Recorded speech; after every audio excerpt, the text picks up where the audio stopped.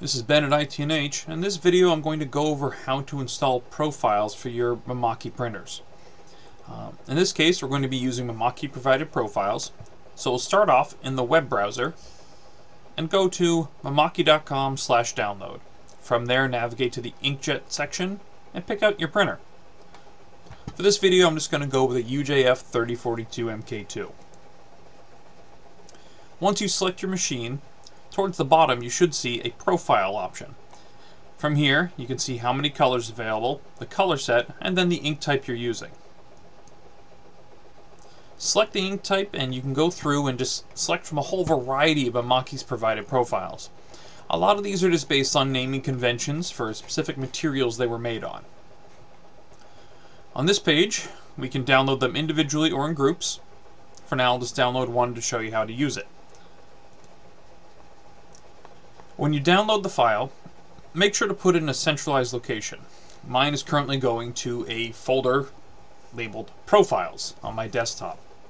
It's very important to save things to a folder since that's how it installs profiles. It reads a folder instead of individual files. So, the next step is to make sure Rasterlink is closed because we're opening something else up. In your Windows option, type in Profile Manager and you'll bring up the software for Mimaki. Looks just like this. In Profile Manager, we can see what we have available and add and remove things as needed. In this case, we're going to be adding.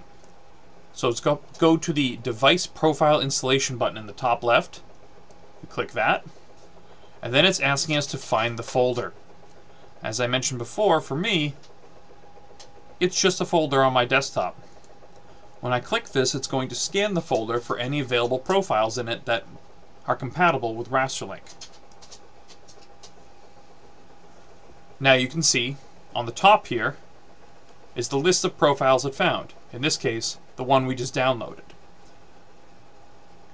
To install this profile, you simply click on it, click the down arrow, and it moves it down here. Click OK, and the installation goes through. At this point, you've installed a new profile and you're ready to go. Simply close out of Profile Manager, open Rasterlink back up, and it'll be in your selection menu.